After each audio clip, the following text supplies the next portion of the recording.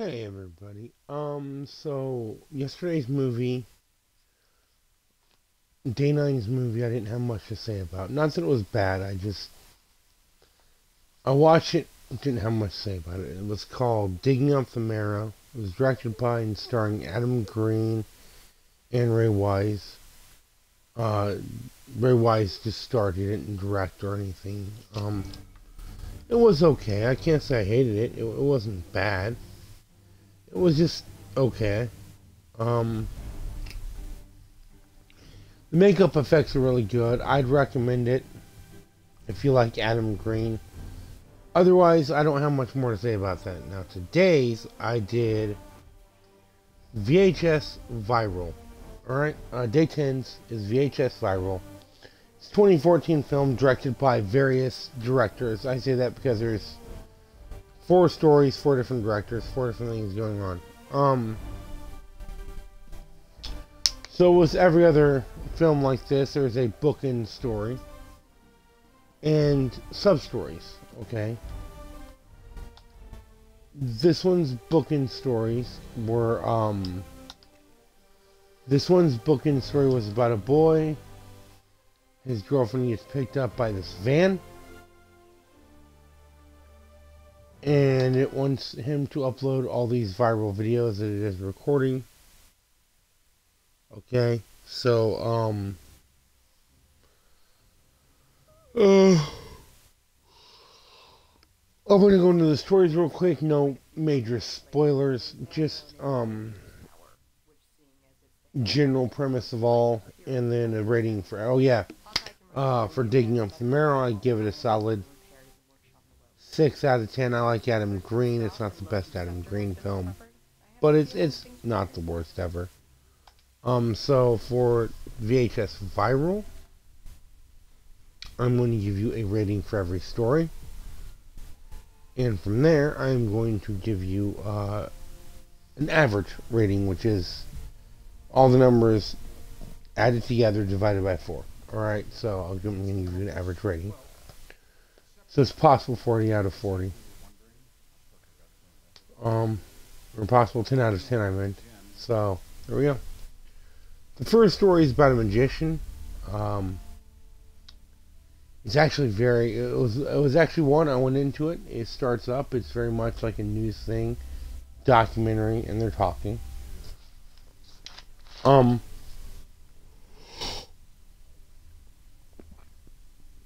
it had moments. It had a lot of good and bad moments. I didn't hate.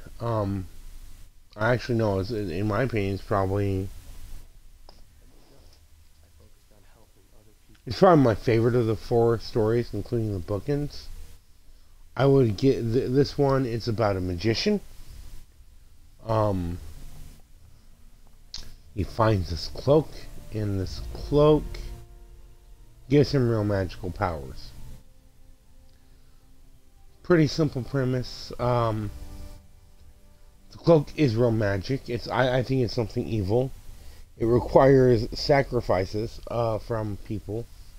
So he films all of his sacrifices. So it's going from there to there. Um, but all I know is if these illusions were done on stage and I was there, I would lose my fucking mind. The illusions were cool. I like how they treated it. It was fun. This one's a solid 9 out of 10. It is a good story. I think it worked perfectly in this short little. The film's only 80 minutes. Is only an hour and 20 minutes long, so 20 minutes per short film. It's good for a solid 20-minute short film. Beyond that, I don't think it works. So it works really well as 21. Um, and then there's a bit of the bookend, which I will go into some more detail at the end of that. At the end of everything. But it's a bookend piece between each of these stories, so there's a bookend piece to remind you of the overall story.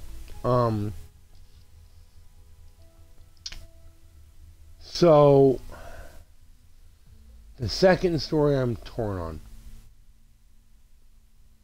It has a lot of really great moments. I loved the concept. Okay, anything that has to do with. Okay, so the second story is about a guy. All right, and he figures out how to travel dimensions. Okay, it's really a cool concept. Okay, um, very cool idea. You know, the thing opens and he sees another him from another universe. They decide they're gonna swap dimensions for 15 minutes, and that's the basic premise. So the two Earths are very similar, but they're not the same. I love interdimensional theory. I love the idea of interdimensional beings. I love the idea of us having other dimensions we can visit and whatnot. Okay, or dimensions being like ours. Um,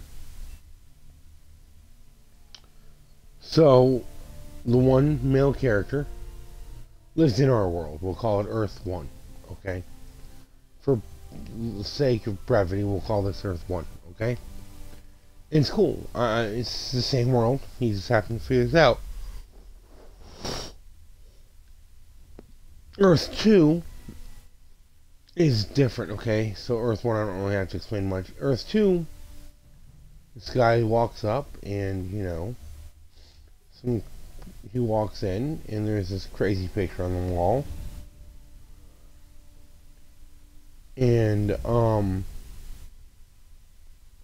he doesn't know what it is. This guy from the other Earth walks up and sees a picture of the main character and his wife married. He's like, what kind of place is this? Obviously, two different worlds, two different ideas of marriage and love.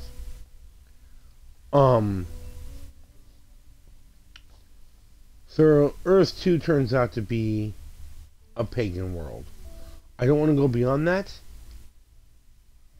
but I will say this: they do use the pagan world as a beautiful setup for Freudian fears. For Freudian fears of human sexuality. You know, off the top of my head, in Cabin Fever, when he's going to have fun with a young lady, and his intention is to stick some digits in an inappropriate area, and it turns out he sticks his digits into a hole in her leg. It's called the finger bang misfire. It is a wonderful use of Freudian fears. Okay, and this does a similar thing, sort of, but different at the same time. It's complicated. It was complicated. And then there's another bookend piece, and then the third story. It's about some kids skateboarding. It's well shot. I like the idea of using cameras and GoPros on people to film this particular short film. They travel to Mexico. They come across an area. They skateboard there. It's during Dia de los Muertos, which, if you don't know, is Day of the Dead. They pass a woman. She's speaking about something or another. No one knows what. And then she shows back up at the spot they're skateboarding at. There's all sorts of pagan symbols. Turns out it's a ritual spot. It's got really cool makeup effects.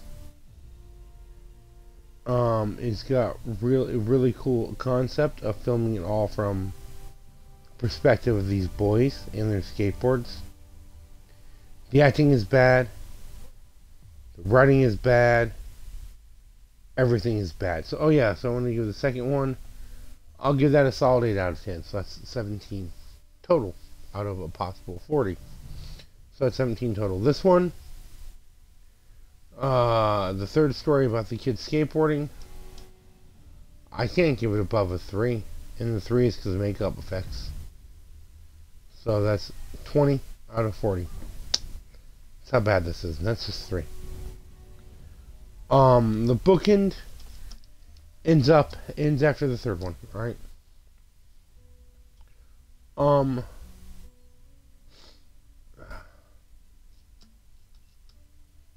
It's kind of cool. because he's following the van. The van's doing circles around town. People are looking at their phones, going nuts, killing themselves, dying. And he's following it. And there's little stories in there, and there's little moments in there. The best one has to do with this little Mexican family. It's really cool. But the actual part with this guy and making this viral video that they want him to upload, it's not very good. The sub-stories are good. The sub-stories are very cool. That story itself is not very good. So that gets probably solid. I'll be nice and give it a 1 out of 10. So that's 21. 21 total. So give me a second. I have to do the math real quick. So 21 divided by 4 equals. I will give it a solid 5.5 stars out of 10. The first story and second story are worth watching. The third story, skip. And skip the bookend stories. They're not very good. There's not much to say about VHS Viral. Again, 5.5 stars out of 10. And what brings that up, honestly, is the first and second story. The third story is terrible acting. It's not worth watching.